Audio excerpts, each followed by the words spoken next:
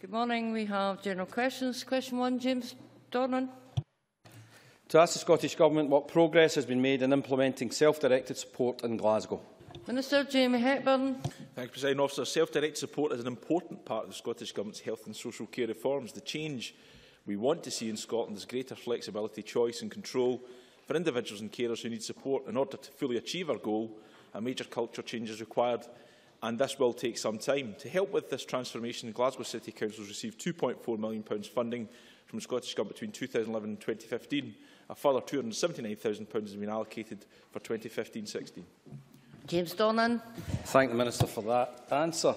I've been contacted by a number of constituents who have worries about the way that the legislation has been interpreted by Glasgow City Council, including a belief that in many cases it's being used to cut budgets rather than for the benefit of service users. Can I ask if the Minister will meet with me to discuss further some of these concerns that I have? Minister. Well, President Officer, let me start with the bottom line. Self-directed support is not a mechanism for delivering cuts. The Scottish Government expects individuals' needs to be met by the local authority in accordance with the legislation, and implemented correctly, self-directed support can help people to achieve better outcomes within whatever level of resources are available. There are a number of very positive examples of this approach, and local authorities should draw on these examples in their delivery of self-directed support. Mr Dornan will appreciate it's not always possible for the Scottish Government to assist with an individual case. I'm sure Mr Dornan will know the routes to seek redress and is advising his constituents accordingly, but of course I'd be very happy to meet with Mr Dornan to discuss any concerns that he and his constituents have further. Michael Russell. I wonder if the Minister would also agree to meet with me to discuss the case of Achievement Butte, which is being threatened by the difficulties of self-directed support funding from Argyll and Bute Council. There is a lot of support for self-directed support across the community in Bute, but that will be eliminated if good organisations like Achievement Butte cannot survive. Minister, this is a question about self-directed support in Glasgow. I do think Mr Russell's gone a bit wide, but if you'd want to respond generally, that would be helpful. Rather than incur your wrath, President, let me just agree to meet Mr Russell. Well done, Minister. Question number 2, Kenneth Gibson. To ask the Scottish Government how many additional whole-time equivalent staff are employed in NHS Ayrshire and Arran compared with 2007, and what impact this has had on patient care. Cabinet Secretary Shona Robertson. The number of staff employed in NHS Ayrshire and Arran as at December 2014 is 8,697 whole-time equivalent, compared to 8,114 whole-time equivalent in September 2006. A 7.2% increase of 582.9 whole-time equivalent under this government. In the same period, there was a 56.8% increase in medical consultants and a 77% increase in emergency medicine consultants. Local patient care in NHS Ayrshire and Arran has undoubtedly benefited from this government's investment in staff, including a 76% fall in levels of C. diff infection in those over 65 since 2007, a 62% fall in levels of MRSA since 2007, and a fall in mortality ratios of 14.5% for Ayr Hospital and 34.2% for Cross House Hospital between the quarter ending December 2007 and the quarter ending September 2014. Kenneth Gibson. I thank the Cabinet Secretary for that very full answer. Can she please advise the Chamber what the impact of reduced mortality has been on having so many additional staff on the number of patient lives saved? Cabinet Secretary. I can tell Kenny Gibson that the impact on mortality has been significant. The measures taken under the Patient Safety Programme have resulted in the data indicating that nationally 15,000 lives have been saved since data collection commenced. I think that's a testament to the significant investment, but more importantly, the very hard efforts of our staff within the NHS. Question number 3, Alex Rowley.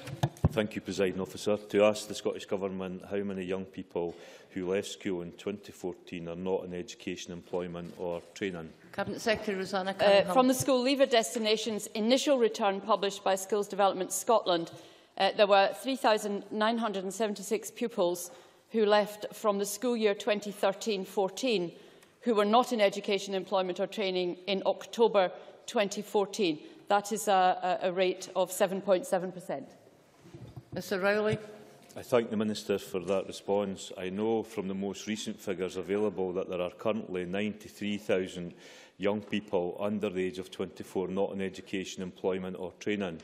For me, this is a national scandal, particularly as under this government since 2007, 54,000 fewer young people under the age of 24 are attending college.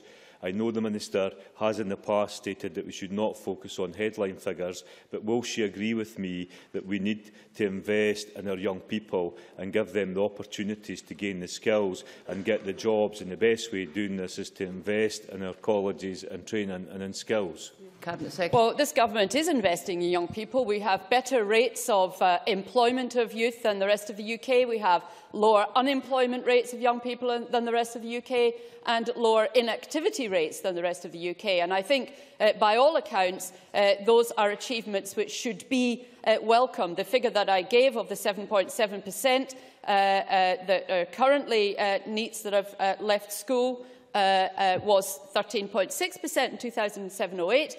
We have returned the figure to pre-recession levels, and we have done that by sustained investment over a number of years. And that includes investment and refocusing within colleges where a considerable amount of work is being done in terms of young people's engagement at college level. And I'm very happy to talk to Alec Rowley in greater detail about this issue if he wishes to have that conversation.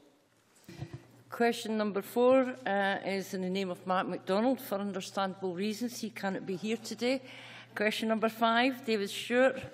Thank you, Presiding Officer. To ask the Scottish Government what discussions it's had with NHS Western Isles about the Well North and Keep Well programmes. Minister Jamie Hepburn. The Scottish Government has maintained regular communication with all NHS boards with regards to Keep Well throughout the lifetime of the programme. This has been managed through the Joint Managers Network and also via NHS Health Scotland, the Specialist Health Board tasked with managing the programme on behalf of the Scottish Government. David Stewart. Thank you, Presiding Officer. Does the Minister share my view that staff in NHS Western Isles deserve praise and recognition for their first-class work in delivering the Well North and Keep Well programmes?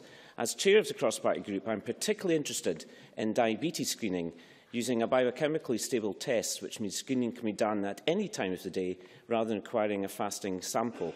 Will the Minister agree to draw this excellent initiative to every health board in Scotland as an exemplar of best practice? Minister.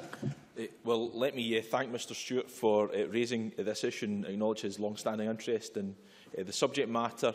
I'm always happy to praise our hard-working NHS staff, be they in the Western Isles or elsewhere in the country. I would certainly agree that, of course, Keep Well has been invaluable in demonstrating that large-scale national programmes cannot be delivered in a one-size-fits-all manner. President Officer, and it's always going to be important that NHS boards learn good practice from one another, so I'll be happy to draw that to the attention of other boards. Question number 6, Linda Fabiani.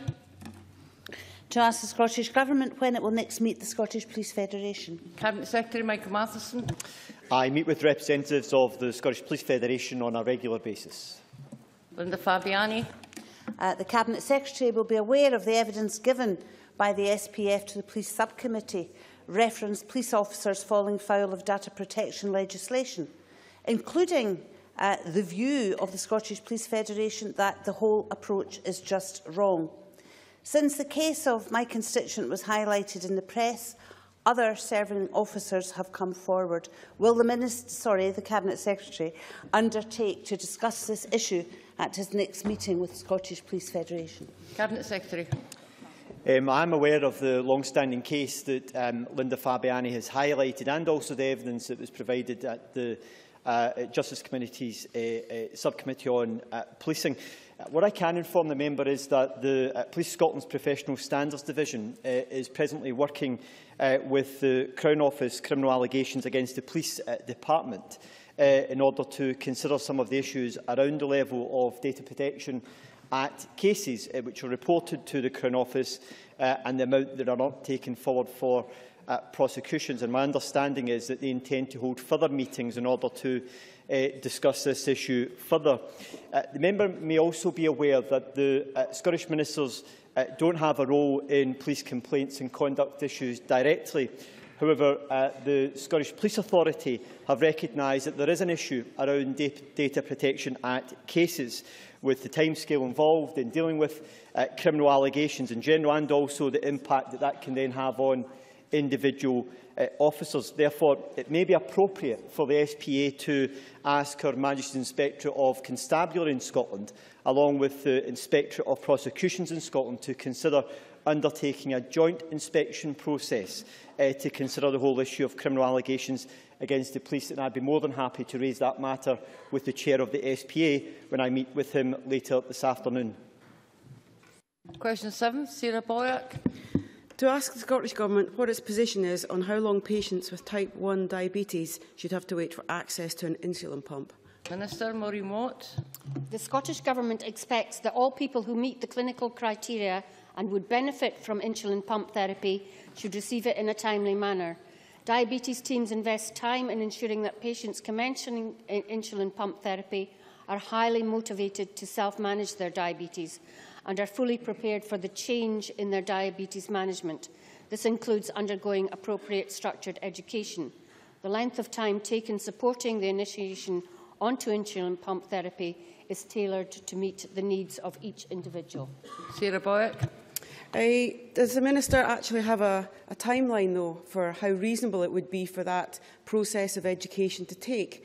One of my constituents has been informed by NHS Lothian that even once they've been selected for insulin pump treatment, they have to wait at least a year to wait a pump. Surely that's an excessive length of time and isn't acceptable. Does the Minister have actual guidelines, once the education process has been completed, how long a patient should have to wait to get access to an insulin pump? I'm told it's due to lack of specialists.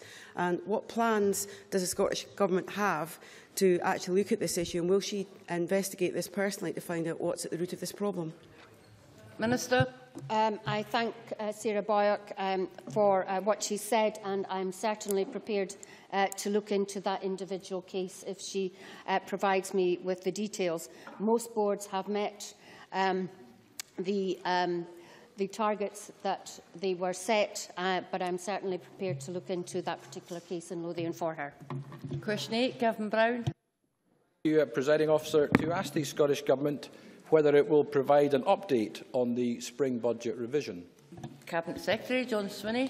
Presiding Officer, as the member will be aware, I provided evidence to the Finance Committee during its scrutiny session on the spring budget revision yesterday. The Government has taken action, as it always does, to ensure that we maximise the effectiveness of public expenditure through in-year adjustments to the budget, which were set out to the Finance Committee yesterday. Gavin Brown. Grateful for that answer, Presiding Officer.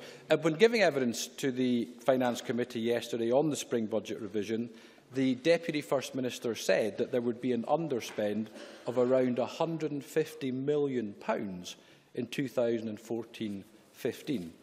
So can I ask the Deputy First Minister approximately what proportion of the £150 million underspend will be revenue and what proportion of that underspend will be capital? Cabinet Secretary. I would imagine that the balance of the revenue and capital split will be about probably 8 to 1 in favour of revenue versus capital. I would think would be the breakdown of that. Obviously, that's my best estimate at this stage. There remains some weeks in the financial year, and as Mr Brown will know, because of the attention we pay towards maximising the effectiveness of public expenditure and to ensuring that we deliver the underspend that has already been factored into the 2015-16 budget, which Parliament has approved, that we are able to maximise the resources we have available to support programmes for which Parliament has already committed expenditure. Jackie Bailey. Given that money is so tight, I'm sure we're all quite astonished to hear that there has been the scale of the underspend that there's been. Might I ask the Cabinet Secretary in what portfolio areas the underspend has arisen? I think the first thing I have to say is that Jackie Bailey perhaps needs to spend a little bit of time scrutinising the management of public finances, because if she believes it would be prudent for any finance minister to try to achieve an absolute balance to a very small amount of public expenditure when the facility exists to carry forward that expenditure and utilise it in the forthcoming financial year with absolutely no loss to the taxpayer. It illustrates a pathetic understanding of public finance management by the Labour Party. And of course, Mr McMahon is deciding to shout from the sedentary positions about underspends. When I became the Finance Minister, that bunch of incompetents had failed to spend £1.6 billion, so they've got no position to lecture me about underspends. Question 9. Roderick Campbell. Thank you, Presiding Officer. To ask the Scottish Government what its position is on the use of e-cigarettes. Minister Maureen Watt. While electronic cigarettes are almost certainly less harmful than tobacco and may have the potential to help people quit tobacco or nicotine use altogether, their long-term impacts on public health are not yet known. The Scottish Government has recently consulted on a range of proposals to regulate e-cigarettes.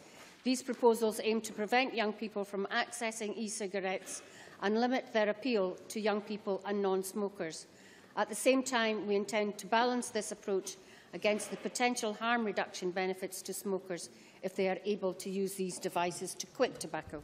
Roderick Campbell. I thank the Minister for that answer. Whilst I'm aware the consultation response is still awaited, will the Scottish Government prioritise designating e-cigarettes as an age-restricted product to be purchased only by adults aged 18 and over? The Scottish Government has been clear about our commitment to introducing an age restriction on e-cigarettes to protect young people aged under 18 from the health harms of developing a nicotine addiction and becoming accustomed to behaviour which mimics smoking.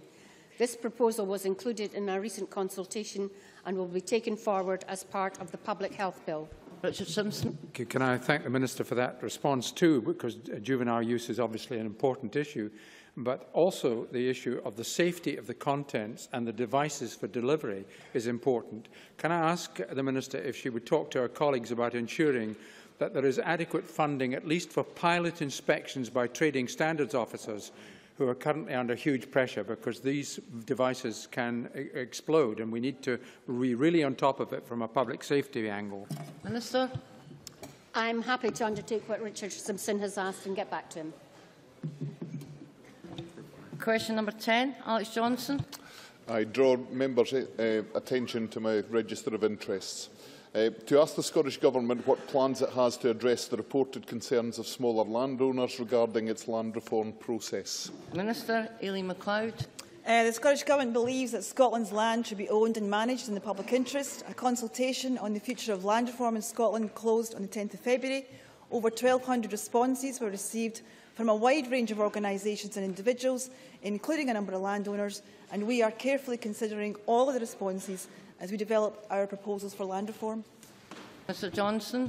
I thank the Minister for that answer, but she will be aware that a process that appears to be designed to deal with the fact that Scotland is owned largely by a few large landowners fails to recognise that the vast majority of landowners in Scotland are small landowners and that the policies being pursued by the Government's proposals will damage the structure of land ownership in many communities in Scotland.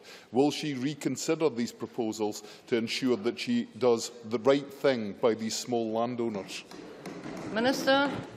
Can I say to Alex Johnston that Scotland's land makes a huge contribution to Scotland's economy and society, and the people of Scotland want Scotland's land being owned for the benefit of the many and not the few. John Scott. Thank you, Presiding Officer. Also declaring an interest as a farmer, is the Minister certain that the land reform proposals under discussion are ECHR compliant, bearing in mind the recent Salvesen decision?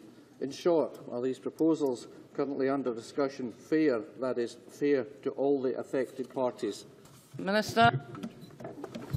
Can I say to the member that we will also be consulting shortly on changes to our succession law, including the extent to which partners and children should be protected from disinheritance, where the distinction between heritable and movable estate is removed, and that means it would still be possible for our families to plan and agree how interest on ownership in farms should be passed on to the next generation. Thank you. Before we move to the next item of business, members will wish to join me in welcoming to the gallery His Excellency Andris Tekmanis, the Ambassador of Latvia to the United Kingdom.